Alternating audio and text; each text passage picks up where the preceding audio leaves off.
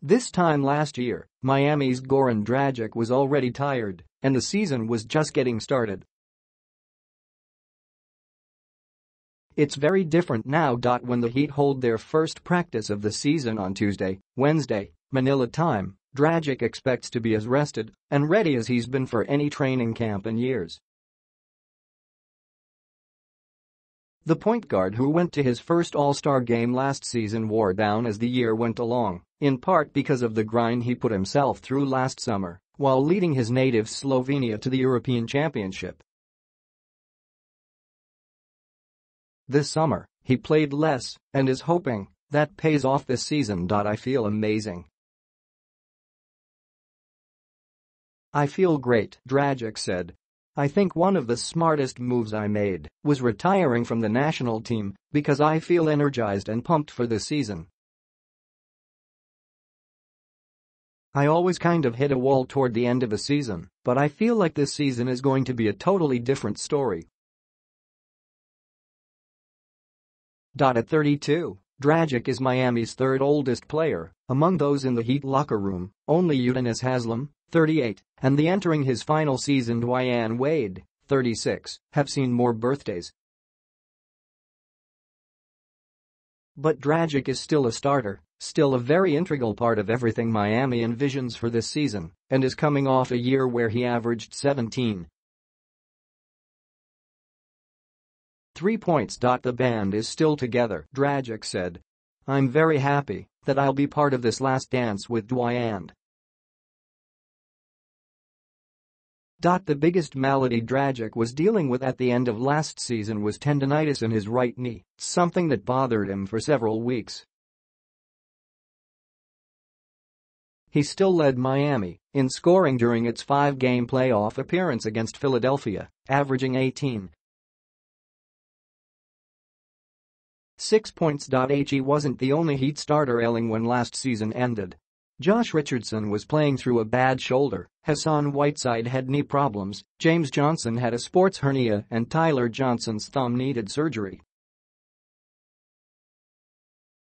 The Heat, who are one of the many teams that have been talking to Minnesota about a trade for Jimmy Butler, are hoping some health luck comes their way this season. I think we're going to be good, Dragic said. If nothing else, he's not coming into this season as harried as he was last fall. Dragic has been back in Miami for about a month after spending most of his offseason in Slovenia. A year ago, the European Championships meant Dragic was still playing right up until the start of Heat camp. It wasn't a popular decision in Slovenia for Dragic to stop playing for the national team, which didn't qualify for the 2019 FIBA World Cup of basketball in China and now faces an uphill climb if it's going to reach the 2020 Tokyo Olympics. But it was the right decision for me, Dragic said. The Heat sat out this past June's NBA draft, in part because of the deal they made in 2015 to bring Dragic to Miami.